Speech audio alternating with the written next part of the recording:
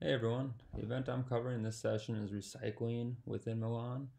Considering the population expansion between 1950 and 1970, over 60% increase, going from 1.8 million to over 3 million, and another 9% through today, 2023, the waste in landfill has increased just the same.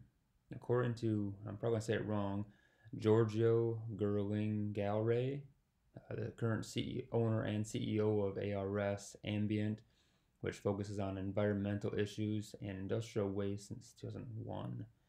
Noted recycling collections within Milan since 2012 have routinely been upkept twice a week, 5:30 a.m. and 11:30 a.m. for residentials and 8 a.m. for commercial. Doing so has leveled the unattended and excess waste averaging 90 kilograms per capita.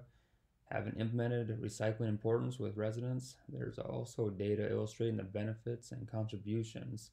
Food waste in 2011 was at 28 kilograms per capita, then 2015 showing 95 kilograms. Separated materials were at 181 kilograms in 2011, then increased to 256 kilograms again in 2015.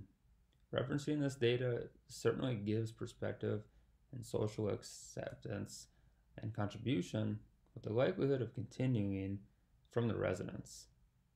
The link below also shares Giorgio's mentionable of collections and resulting change and how they got into effect. Again, seeing how the kilograms have gone up from the food waste and separate materials and what they're looking and what they're adding to it is substantial between those 4 years.